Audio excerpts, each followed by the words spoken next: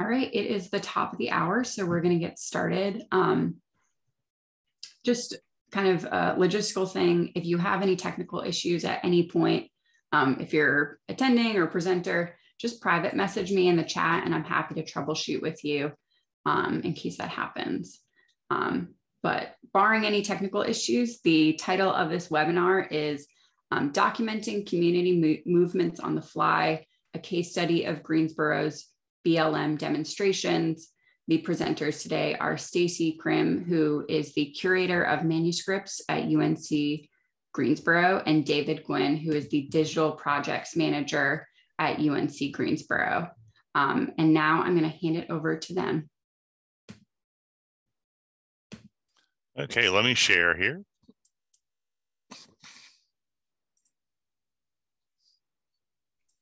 And did that work? It did. Okay, good, because I'm not seeing anything other than people's faces right at the moment. Okay. So there you go. Okay. Hold, please. All right. Today we're here to do a presentation called Documenting Community Movements on the Fly, a case study of Greensboro's Black Lives Matter demonstrations, which repeats what you just heard, but yeah, I felt like I should start since that's what's on the screen anyway. So who are we? Stacey, who are you? I am Stacey Krim. I'm the curator of manuscripts here in the Martha Blakeney Hodges Special Collections and University Archives. Okay. And I am David Gwynn. I'm the digitization coordinator in the Electronic Resources and Information Technology Department, also in the University Libraries at UNC Greensboro. So our agenda today is going to be a quick introduction. I'll look at the current context of social justice and race in Greensboro, a little bit about why we started the project, some obstacles we faced and some issues with implementation, some methods of acquisition, some logistics and processing, and basically the nuts and bolts of how we did things, how it's promoted at the end, and then we're going to actually tour the digital collection at the end. So I'm going to pass it back over to Stacey to start. All right. So the first thing when you're thinking of a community collection is to know your community. And right now, especially with this sort of collection, this is very much a reactionary collection or reactionary documentation project that is based on the effects and influence of events that are happening at the national level. So you need to understand how the national level is going to affect the microcosm, and in this case, Greensboro. So to give you a bit of background when we're dealing with the Black Lives Matter movement or the representation of civil rights in the Greensboro area, of course, we have a rich history that includes the Greensboro sit-ins, but most recently, to know the climate is important. So in 2015, it was found that Black drivers were significantly discriminated against by law enforcement. You were much more likely to be pulled over.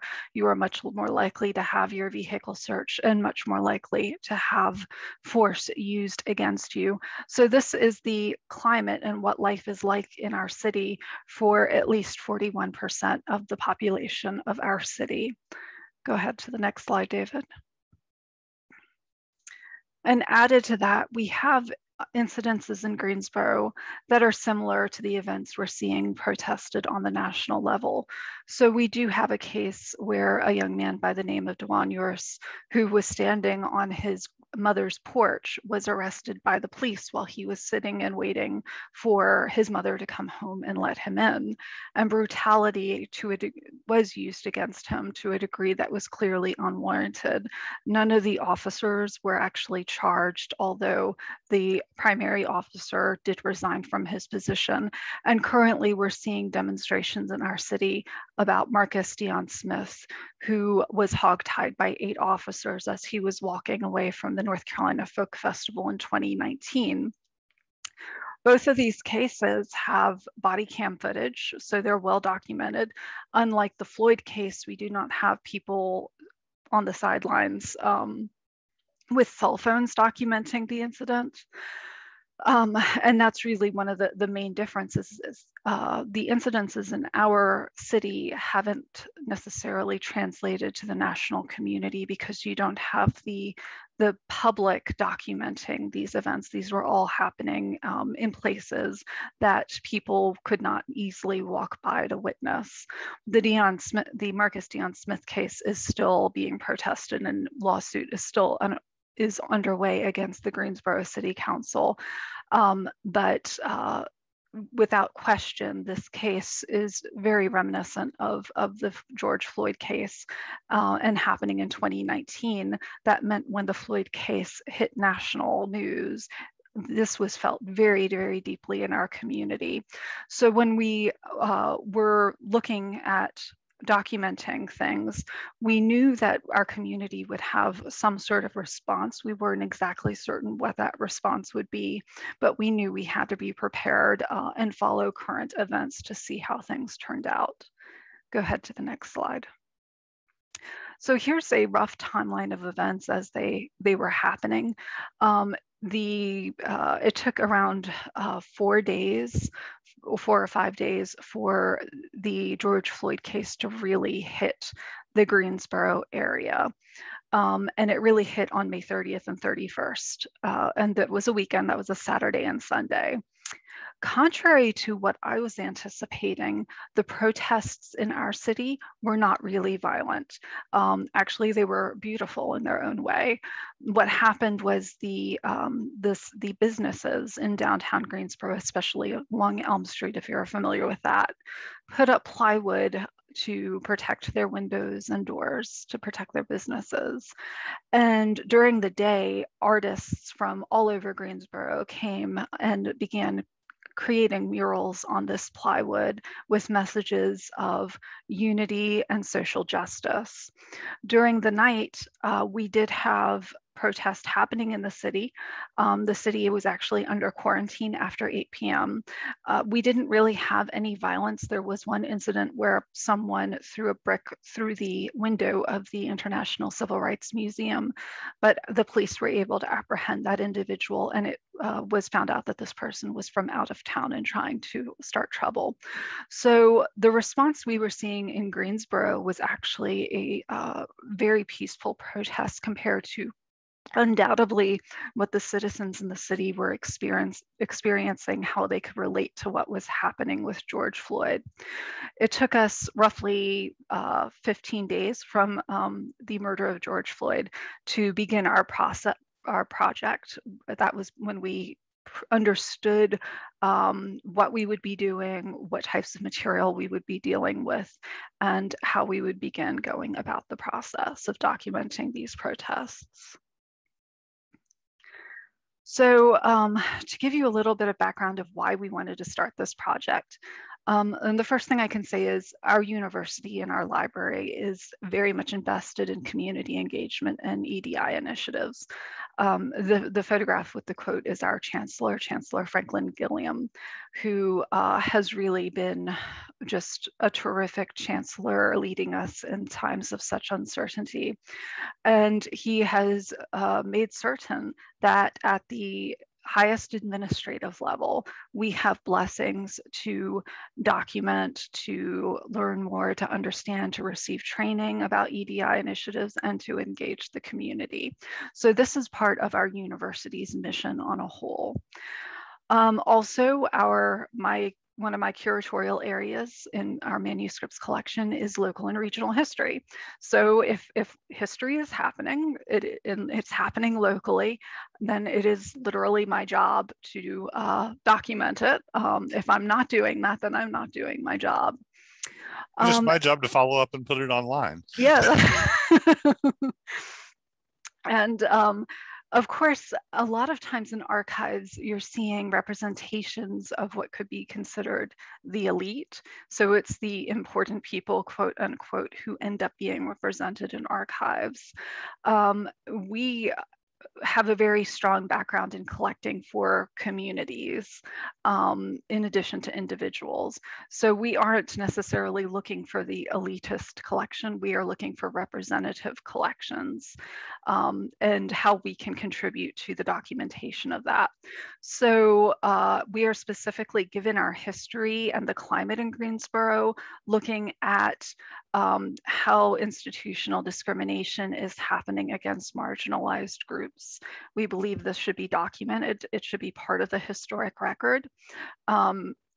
This is fully, this project in this capacity is fully supported. I've never had any pushback, though we may be documenting things that aren't pretty. A lot of history isn't pretty, but this is what we try to focus on as well.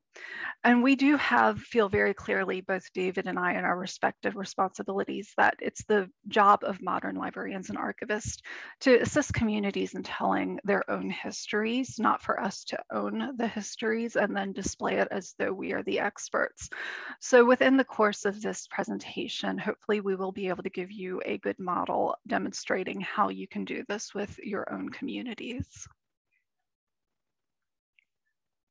So we have several issues and complications in the course of this project, the big one being COVID-19. Beginning halfway through March of 2020, we were told, unless you were an essential worker, to work from home. So we were all learning Zoom. Remember way back then when no one knew how to know what Zoom was. We were all figuring out how to meet. We also were not allowed to travel off-site and for meetings, so we weren't able to meet amongst ourselves as a team. And in addition to David and myself, there were 3 other members of our team, including a faculty member, Dr. Tara Green, who is a professor in the Department of African American Studies and Women and Gender Studies. So we had to conduct meetings over Zoom. We also were limited in being able to do community outreach, to be able to beat the streets and start talking to people, because all of these events were happening on the streets. That was a very difficult thing for us. So communicating with potential community collaborators, potential donors, all of this was complicated by not being able to meet in person. We also knew we wanted to have an oral history component to this project, and our oral history standards are always in person. So David and I, for the projects we're involved with, will usually show up with a camera and microphone and set up with the person. We had to move all of our oral histories to Zoom, which was not the best quality, but it was important to do that on the fly. So we had to come up with best practices, essentially, for our department for conducting those oral histories in Zoom. We also had curfews. Of course, the state had curfews, and our city had curfews as well, especially after the protests started. So we were not really able to be out past 8 p.m. basically, without it being an issue potentially that the police could pick us up because we were violating curfew. And of course, most of the protests were happening after 8 p.m. So that was a problem for us. And we also had an issue of how are we going to deal with physical material that may be contaminated with COVID. How are we going to deal with the risk of transmission? So we had to put protocols in place throughout our department for dealing with donors and that issue. Go ahead. And of course, foremost on our mind was the protection of individuals involved in the protests, because it became highly publicized that law enforcement was using CCTV, people's social media posts, and the photographs of journalists to hunt down protesters and potentially arrest them. And also protesters were at risk of being fired from their place of employment if they were discovered. This is a very frank conversation we had to have very early on in our project, because we're state employees. So essentially, if a law enforcement agency found out we were documenting this project, they could just say, give us everything, because everything is public record for us. So we did not have to deal with, thankfully, any sort of criminal behavior becoming evident in our photos or videos, in part because like the brick through the window incident that happened at a time we would not have been allowed on the streets. But we did have to have measures in place to face wipe and protect any demonstrators. Most of the photographs, as you will see later, were of the demonstrations of the protests themselves were self-submitted by the demonstrators. So it was not us necessarily taking those photographs, and we felt a certain degree of safety in people self-selecting what they were deciding to submit to us. So we also had to discuss, how are we going to acquire material, or are we not going to try to go after donations, but is there a way to let people contribute to the project without actually having to get them to sign papers over for the material? And this brought up several questions. Certainly for the situation with born digital records, I think it is very safe to say that is the new normal for the documentation of modern archival, of modern historical projects. Everyone's carrying around their phone. Everyone has the capacity to pull it out and take photographs or to take video. So we felt confident that this project would be a highly digital project where physical material was only going to be a minor contribution. We also wanted to talk about post-custodial archives, which summary is, do we have to own everything? If our mission is to collect and preserve, do we really have to have someone sign the rights and copyright over to us for us to do our job of collecting and preserving? And this is closely tied to the concept of archival colonialism. So especially when we're trying to preserve documentation of underrepresented communities who have frequently faced discrimination at the institutional level, what right do I have to go to these communities as a state employee representing the institution and ask them to hand their material over to me? And I say this as a person who 50% of my job is actually donor relations and collection development. We really have traditionally in archives have had this mindset of going out and getting collections to build our own collection and our own fame. But maybe we should be thinking more about community engagement as a way of preserving and making accessible historical materials, where we're focusing on building relationships with communities who may have a great reason to distrust the organizations we represent because of discrimination, and build those relationships so that we can repair what has been done in the past, but also give the community control of their historical narrative. And I'll stay on this slide for a second just to show you. If you look over on the right, it's part of our new digital collections platform, which I'm proud of, but I'm not going to talk about right now. But also to show that we do have some functionality built into our collections for community contributed collections. It's something we've been working on for the past several years. It's a kind of a growing area for us, where we'll actually go out and work with people, digitize their material, and say, if you'll let us borrow it long enough to digitize it, we can share it with the world, and then you can have it back. And it's a way of, adding material to the collections that we might not otherwise be able to add. And when we're no longer focusing on the fact that we have to physically own those materials, like Stacey said. Okay, so another good way of acquiring material going into collections like this is to create it yourself, which is not a way that we usually think of this as librarians and archivists, but sort of the genesis of the Black Lives Matter project for us in a lot of ways was the fact that several of us were already documenting current events around the campus and around the community. Now, several months back, actually, probably pushing toward years back now, we had documented a demonstration in Greensboro by the Westboro Baptist Church folks through photos and video, as you can see on the left there. In the middle, my laundry room, actually. Several of us were actually documenting various aspects of the COVID-19 pandemic on campus, on the community. We were photographing campus and community manifestations of what was happening with the pandemic. And when the protests began and the art associated with the protests, we started documenting that as well, be it through drive-throughs or walking around downtown, whatever. In my case, I figured that the art would probably be preserved by someone, and it actually mostly was by various museums. But I and others among us felt it was really important to document the art in its original context downtown, actually attached to the buildings before it was removed and kind of shown in isolation at museums. So I went downtown on a Saturday afternoon, and basically I sort of walked the full length of Elm Street from one end to the other, photographing pretty much everything I could. Also did some shots in Winston-Salem and Raleigh, Durham, Washington, D.C. And at one point on a related trip, when it was felt at one of those brief moments last year when it actually felt safe to travel, some stuff in Kenosha as well.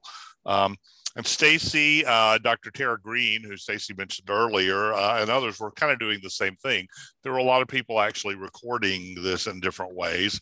We assumed that community members were probably doing it as well, and were probably also documenting the protests themselves. And we wanted to come up with sort of a way to make that material available online too. So it sort of grew out of creating some of our own materials, but assuming in the process that other people were doing the same thing, and we probably needed to talk to them about it. So one of the first things we did when we decided to proceed with the project is to come up with a mechanism where people could actually contribute materials to us. We felt it was really important to make the submission process as frictionless as humanly possible. We wanted to make it easy, mobile friendly, which has been a problem with our digital collections in the past. Long story there. So essentially what we went with was a Google form. Everybody likes Google Forms, and you can upload things. You can require fields. You can allow people to upload files with a Google form, and it'll just drop it into your Google Drive account, which is great. We also included options on the form for other types of material that people might want to contribute also. And I'll zoom in on that actually a little more in just a couple of minutes. We did accept physical material. We assumed there would be physical material, and we were willing to accept physical material. We included a box on the submission form that said, if you have stuff and you're interested in letting us, if you're interested in either donating the stuff or letting us digitize the stuff and give it back to you, let us know. And yeah, we're definitely willing to go with that.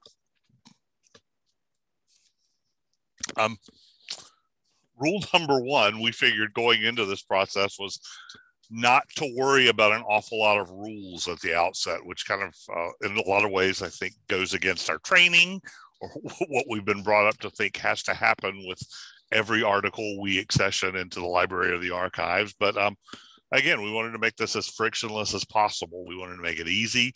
We didn't want to set a lot of rules.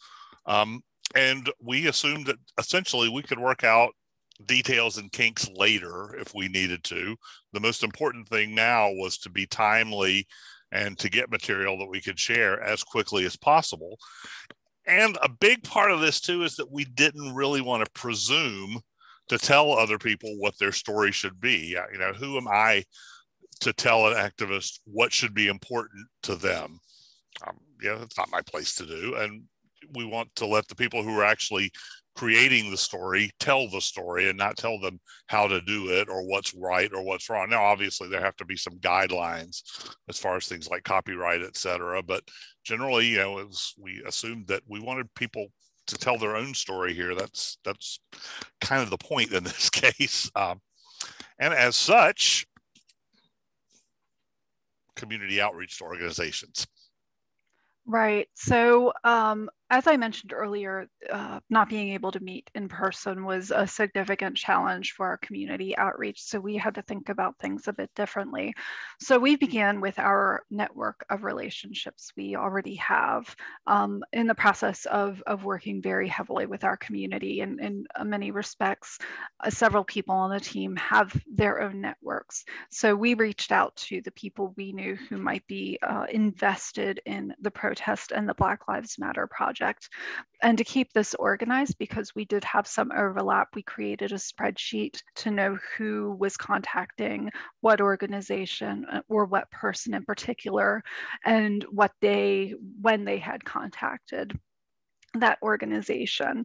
And even though with some of the relationships were fruitful from the beginning, some may not have yielded any material for the collection, but it's important for community members to know this is something our institution is doing and that we are actively engaged in. We also followed what was happening in media. So we were reading the articles, we were following the social media, and we were looking for individuals and organizations involved with the protest who were named in those articles, and then tracked them down to reach out to them, especially for trying to get oral histories. So we were actively following news stories as they happened. And we also have a network of archives and museums in our area that we are in friendly terms with. So we reached out to that network to see if anyone else was collecting in a similar way, in part to see if we could collaborate, and in part to make certain we weren't stepping on each other's toes. The primary institution that was collecting similarly to us was the Greensboro History Museum, who actually ended up being the major repository for most of this mural art that was created in downtown Greensboro. They also ended up getting like the brick that was thrown through the International Civil Rights window. So they were actively collecting, and that was a relief because for a while it looked like we were the only ones, and as an archive, I am not set up to handle giant pieces of plywood art, even though we got three pieces and one on a bed sheet. There was no way as a repository we would have been able to preserve the creative output that happened. The Greensboro History Museum, we met with them. They were doing interviews, like lunchtime interviews with many of the same people we were trying to do oral history interviews with. So we shared information and we sent each other contacts if people were interested. If it felt more on the archival end, Greensboro History would send them to us, and we would send many of the artists to them. And they put together a truly spectacular exhibit of those current events in a record time. I have no idea how they managed to get that exhibit up as quickly as they did. So it's good to know who is working on similar things to you as an organization, so you have the potential for that collaboration. Yeah, if you have not seen that exhibit at the Greensboro History Museum, I highly recommend it. It's absolutely amazing, particularly how quickly they were able to get it in place. It's just incredible. And I'll just elaborate on one thing Stacey said too. With news media, it's also important to keep in touch with any press contacts you have, because they might, if not always to be able to contribute material, they might be able to point you in directions of people that you should talk to as well. So another issue we ran into, that was the issue of copyright and intellectual property. It's not something we like to dwell on, but it's a thing that we always have to think about. So as such, we include a copyright release just in the form that people send to us when they're donating materials. And we also have to think about the issues of publishing representations of art where copyright may apply. This has not been an issue in this case because the art was in public places, so there weren't really any legal issues. Ethically, we got around that by trying to attribute the art wherever we possibly could, which we'll get to a little more when we talk a little about the metadata aspect of it. I love metadata. A big issue, as Stacey mentioned before, though, were issues of privacy and confidentiality. We were worried because at the time there were a lot of cases where law enforcement, as Stacey mentioned, was using imagery, social media posts, news footage to identify people that were involved in protests. So we decided early on that one of the things that we would offer were allowing people to be as confidential and as anonymous as they wanted to, and also offering to do things like scrub GPS coordinates from photos that we got, etc. Fortunately, did not become an issue for any of the materials that we got, but we were fully prepared to do this if need be, to pull any identifying information from the metadata from the photos. As you know, when you take a photo with a digital camera, particularly with a digital camera on a phone, it logs your GPS coordinates, it logs the exact precise place and time. This is all things that could potentially be used against people in the future, and we wanted to give people the option of not having that material included when we place the stuff online. So that was a way we were looking to protect participants here as much as possible. There were some logistical issues too. As any of you know who've dealt with contributions of digital material from members of the community, or even archival collections you might have picked up that have been born digital, sometimes you run into some really weird formats that you don't recognize. People with their phones, a lot of people are behind the curve as far as technology goes, and a lot of people may very well be ahead of the curve that we're at, or that we're regularly working at, as far as technology on their phones. New image and video formats on a regular basis on iPhones that may not easily be openable in Photoshop or whatever tools you're using on a regular basis are things you need to work out for. And you just need to be prepared for a variety of conditions, of formats, of quality levels from the imagery that you're going to get. You might see things like HEIF format, which I bet a lot of you have no earthly idea what an HEIF file is. It is a compression format that Apple is using, that is allowing as an option on iPhones now for the cameras. And you can't just open those in Photoshop. You've got to have some way of converting them. So you need to be prepared for that. You may get PNG files that people saved as screen captures. Your video files are going to be all over the map as well. From really old phones, you might see things that are like WAV form or AVI format, really old formats like that. Container formats like MOV, MP4, M4A. What you've got to understand is that you got to be ready for these and have a basic idea about how you might convert them and get them online. And usually there are ways that are not too onerous. And also to understand, and this is a hard thing to get your mind around sometimes too, is that nothing is ever going to be perfect.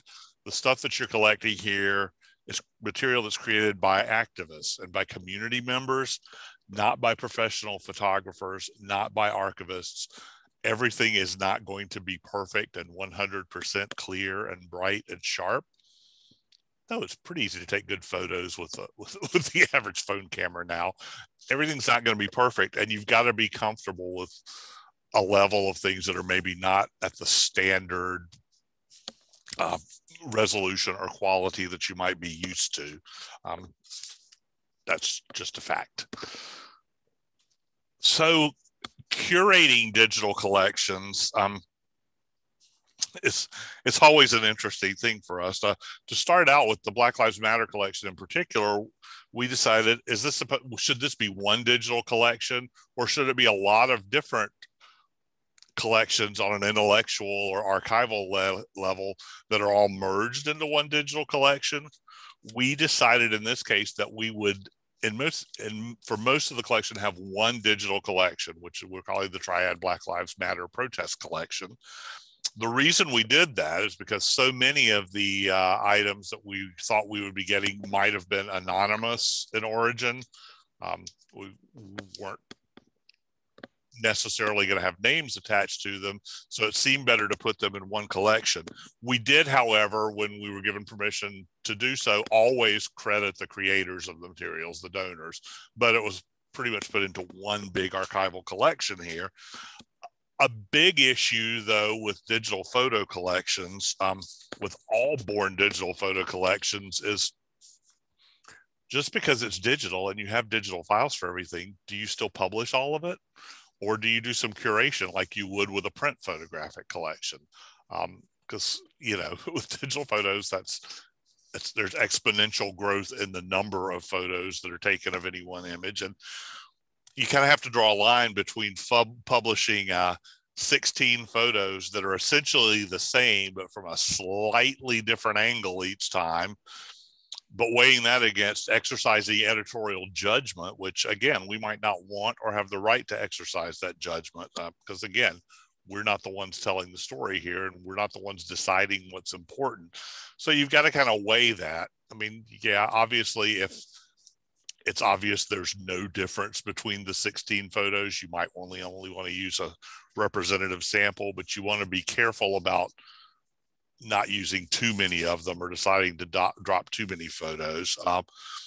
And very important, proper credit to the artist represented where possible. As you can see in the metadata here, if we can figure out who the artist is, you need to identify that artist. A, ethically it's important, but B, you know, frankly, you want to give these artists some publicity too, some Google love, if you will. So for what that's worth. So creating metadata, there were a lot of considerations here. Mainly, this is a very timely project, and we assumed that time was of the essence. We went with a pretty thin metadata profile for this. There's not a lot of description of individual photos. There's a lot of repeated titles, a lot of repeated descriptions, because we wanted to get it online fast, basically. We wanted to make it discoverable, obviously. So, you know, tagging and subject headings, et cetera. But we basically wanted to let the stuff tell the story rather than us telling the story. And our assumption has always been on this project that it's timely. We need to get it going now. And we can add details and context later. Right now, yeah, I'll admit there's not a lot of context to this collection.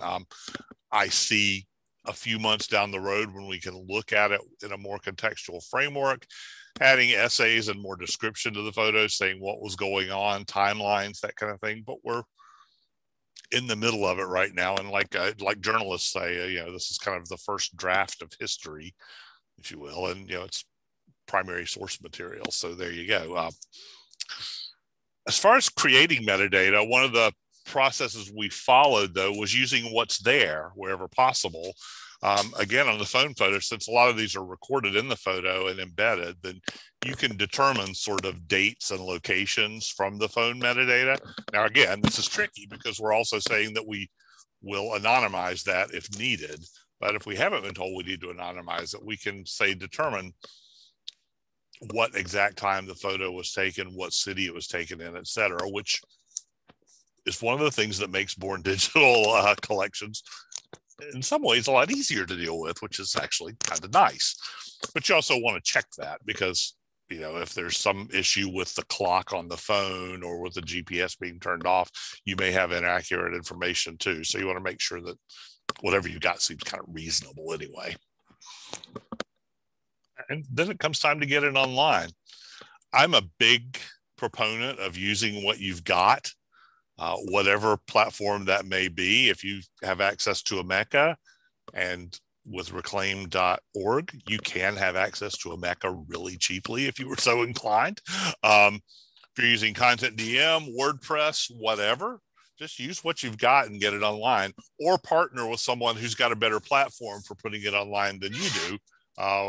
It's one of the things we like to do is we're happy to work with institutions that may not have the opportunity to put things online themselves and help get the stuff online.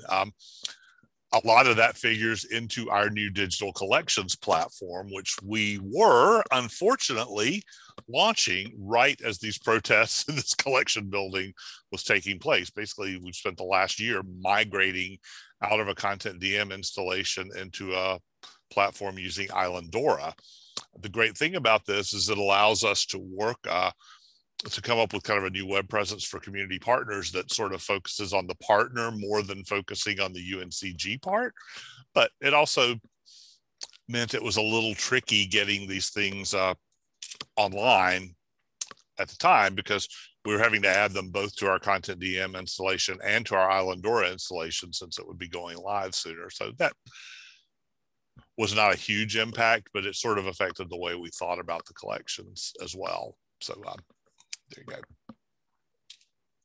So spreading the word that we were doing this. Of course, we did have some publication in UNCG magazine and in the Society of American Archivists weekly newsletter. And it was great to get university level publicity. But probably the most important for us was social media publicity. So this post that you're seeing a screenshot of, it was the first post our university posted on their main Facebook page. And I immediately started following the comments, looking for people who might be worth contacting. And if you look at the bottom, those two people you see liking are Valerie Coleco and Alex Figueroa.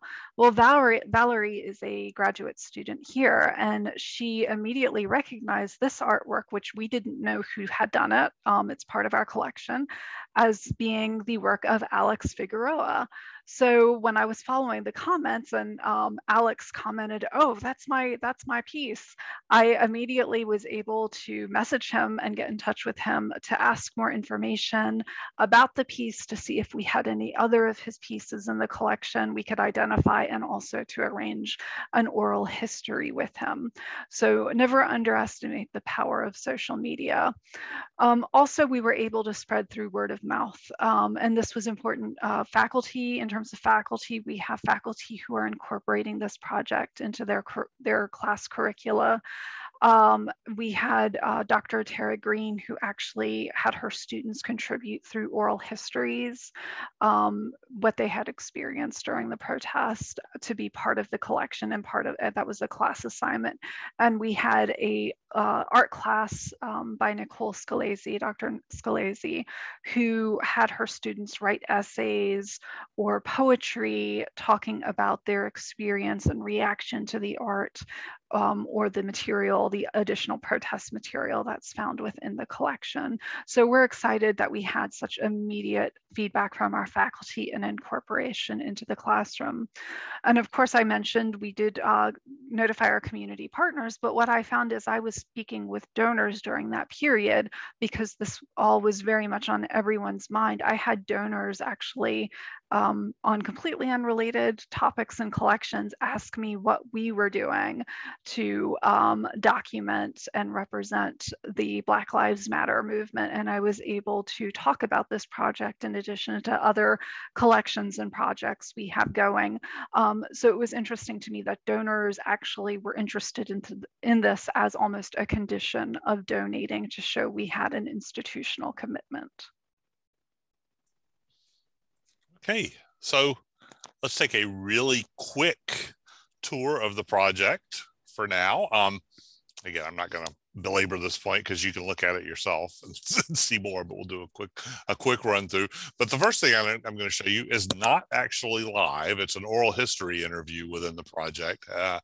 And the reason I'm starting with this and showing it to you as a screenshot rather than live is because, unfortunately, the oral histories are not online right now due to some video and some other logistical issues. I think, as I mentioned earlier, I said, use the options you have to get them online. The option that we have had traditionally for getting video of oral history online is YouTube, because we don't have a streaming server at UNC Greensboro. Hopefully we'll be working on that soon, but we're running into some problems now with YouTube, because YouTube has instituted a new policy recently of monetizing everything, which means they're likely to put commercials in the middle of everything online, whether they're necessarily appropriate to the content or not. We may have someone talking about, it didn't want to end up in the position of having someone talking about their recovery issues, and in the middle of that have an absolute vodka ad show up on YouTube. That was kind of wrong, we thought. So we're in the process of moving our video to a new platform. So actually a lot of our oral history is not online at the moment. But they're good, and they'll be online again soon. Most of the oral history was done by Dr. Tara Green and by Dr. Rhonda Jones here at UNC Greensboro. As Stacey said earlier, we use Zoom for most of the interviews, which does not provide high quality video, and which caused some other problems as we were growing into using the platform. But we felt like the content and the immediacy were more important than having, broadcast quality video at this point. And if you've watched the news lately, Zoom kind of is broadcast quality video at this point anyway, but we, for our oral history interviews, we use the OHM's Oral History Metadata Synchronizer, which is a really neat project out of the University of Kentucky that actually allows you to synchronize a transcript with the video for oral history so that you can, as you see here, go to specific points in the interview and just see the transcript or listen to that particular point at the interview. So again, they're going to look great once they get online, which hopefully, again, will be soon. And as Stacey also mentioned, many of the interviews grew out of social media comments and out of content donations to the collection. So people that donated material also used that form that I showed you earlier and said, also, would you talk to me about doing an oral history? And we did. So here you go.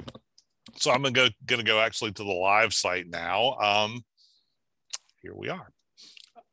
And as you see, when you come into the site, it's basically alphabetical order for the file names. But looking over at the top, we've got sort of this paragraph here, which gives sort of a contextual statement about the full collection. I can say this word. Over on the right, though, you see also people have very prominently the option to contribute additional materials. This links out to the form for submission and also links to the project team. So let's just go in on, this is one of the initial photos. I think that, oops, there's a problem with that one. There's a problem with that whole chunk right now, or else I've got a problem with my browser right now. Okay, we'll go here. One of the photos actually from Washington. We'll get more local again in just a couple of minutes. As you can see, it's fairly thin metadata. We do have subject headings. We do have topics, topic tags, places, copyright information, the photographer. Okay, I'm the photographer on this one, but the photographers are actually identified here.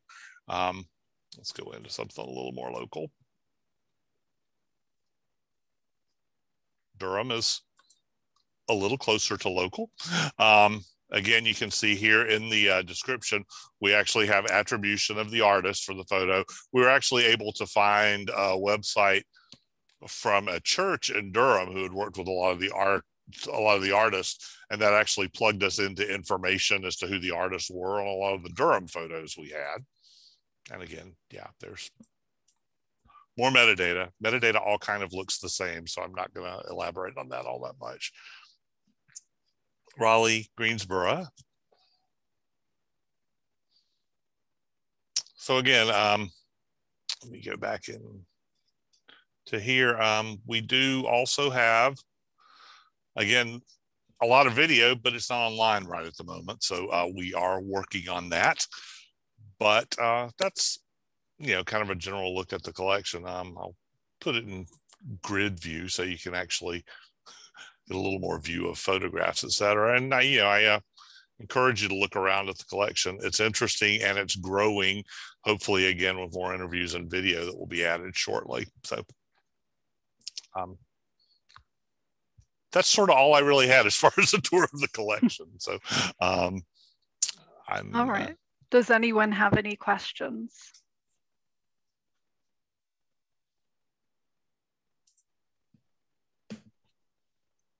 We have a question from Larry asking, have you all thought about redacting protester photos? And the answer to that is yes. we thought about that. We had to think about that in the initial meeting because of all of the news coverage of law enforcement using the photos. It turns out we didn't have to do that because the Greensboro response was not a violent response or a destructive response. But we did have to be prepared if a person contributed a photograph that you could see someone, you know, throwing a brick through a window, that we needed to pay attention to that and be able to clear their face of identifying factors, as well as any anything like tattoos, anything that would be noticeable like that. So that was on our mind.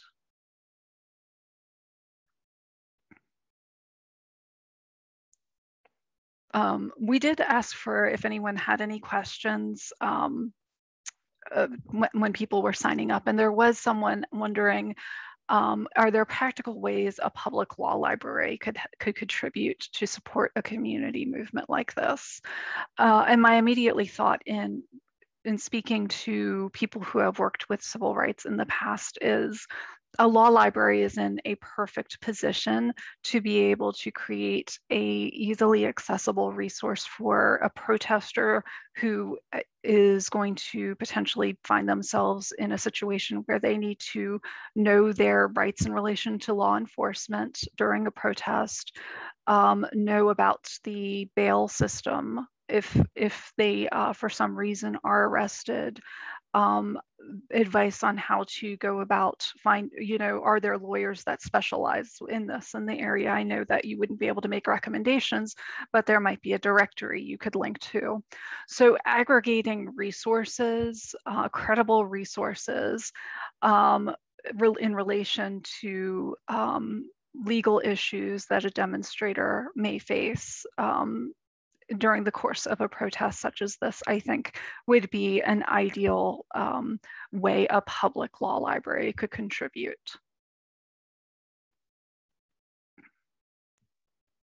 We also have another question that was submitted in advance that I'm hoping to ask you both.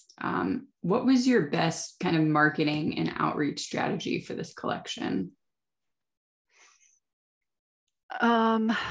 I think the social media aspect of it was because it's highly visual and the material we were collecting was highly visual. So we were able to push it out on Facebook, Twitter, and Instagram, and Tumblr. Of course, different ages use different social media platforms. The people who were participating in the protests by and far were younger people. They were people in their late teens, early 20s. So a lot of those people are going to be on Instagram or potentially Twitter. Facebook is for us older people. So we knew if we were going to reach out to people who were most involved, we needed to go through the channels that they were receiving their news on that would be easily shareable. And that may not be in a newspaper, advertising in a newspaper, advertising in a magazine. So we found social media to be really our best promotion and outreach strategy. We have another question from Teresa asking, do you include written profiles of artists and other people who are in the collection? So we do have oral histories with some of the artists that will give personal information, and there's transcripts relating to those. And if we are given the information, we can include it in the metadata. The issue we have is we have a lot of photographs of the art that do not have any identification related on them. So we haven't been able to track down the artists themselves. One thing that I don't know if we were very clear about, we have two collecting situations where one collecting situation is a pure donation where someone is literally signing over the material, whether that's physical or digital. Then we have this situation where a community member can sign a license to allow us to digitally display their creative material. Most of the material in the collection is not actually fully donated. It's a community member allowing us to put that material in. For that reason, because they could do this anonymously, we don't necessarily have the information.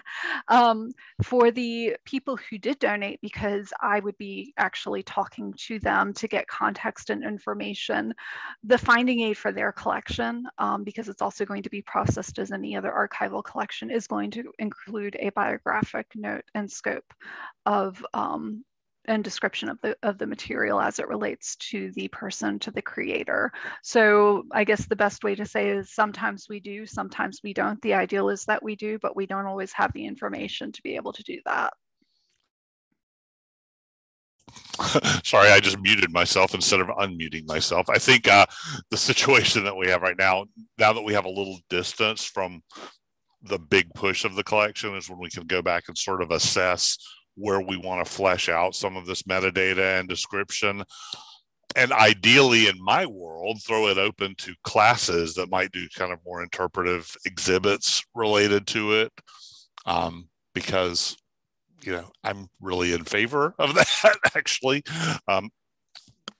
That was actually, David, sorry to cut you off, but that was actually a question that was just private messaged to me just a minute ago, is have you both thought about kind of what sort of library class instruction that the collection could be used for? Sure. So Dr. Tara Green actually teaches a Black Lives Matter class. So that was what was happening while all this was happening. So obviously African American and diaspora studies, there's going to be a huge collection if they're studying modern movements. We have also seen use with our art program. We have people in the Honors College reaching out to us. The history department can also reach out to us. I have used this material for general primary source instruction, because the idea of a mural or a picture of a mural as a primary source is a great way to be able to teach students about primary sources being more than just documents and recordings. So to give you an idea, we teach in non-COVID times, we would teach over 150 classes a semester. Not me personally, but across our department, our Special Collections and Archives department. So this is a collection that is highly incorporated throughout a broad range of classes in different departments. And we are having professors who are actively interested in us talking to their students about this. We actually also work a lot with our LIS department, so hopefully we're indoctrinating the next generation of librarians to be interested in doing things like this too. Yes. Yeah, definitely. It's a great point. I do see a question in chat asking if we got any pushback from people in our library regarding the collecting the material, and the answer to that is absolutely not. Everyone was incredibly excited. They were a little bit concerned when so for example, I was following the Chauvin trial because I assumed if the verdict was not what it was, we would be seeing more protests, which we would have to document and do another push out for. So like much of the nation, for various reasons, we were watching that. The closest pushback I got was personal concern if I was going to go out to protests that might turn violent or nasty if I went out and personally tried to document them. So there was no pushback whatsoever about the topic. We have a history of documenting underrepresented communities, including the LGBTQ community in this area. We actually, by our reference desk, just installed an exhibit on gay bars in Greensboro.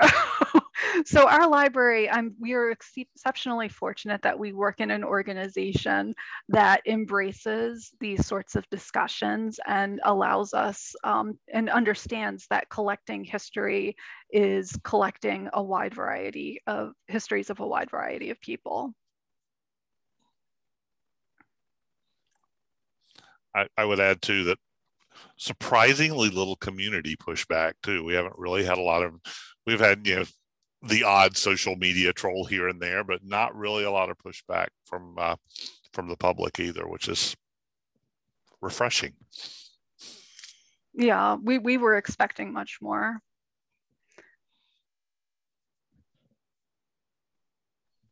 Oh, that's so good to hear, Teresa. Absolutely. We actually got a donation from someone who was a trainer for Engage in our area, Femisha too, and we got an oral history with her. What's really fabulous about her collection, we haven't digitized yet because, or that portion yet, because it's physical.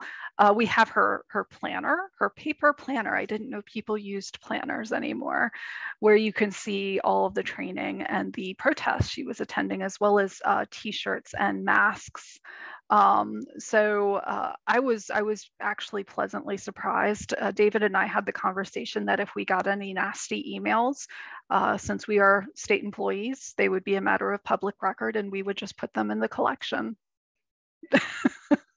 That was how we were going to handle it.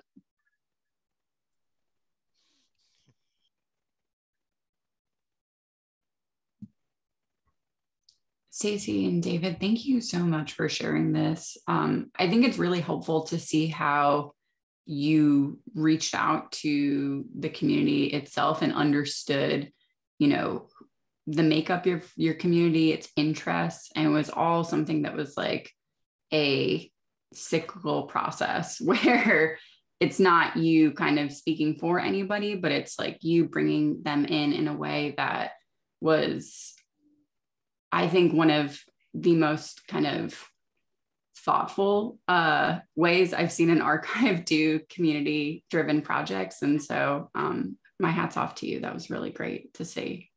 Thank you very much. Thank you so much. And if anyone at their respective institutions would be interested in planning their own project like this, feel free to reach out to David and myself. We would love to see this happening locally and regionally all over North Carolina. And if you're really nice, I'll tell you how to convert HEIF files too. All right, folks, it is 3 o'clock. And so if you'd like to stick around for the optional breakout rooms, feel free. If not, enjoy the rest of your Tuesday. I am submitting the link to the feedback survey here. Jenna, the breakout rooms won't be recorded. We're just kind of doing an informal conversation, but I will stop the recording now for this session.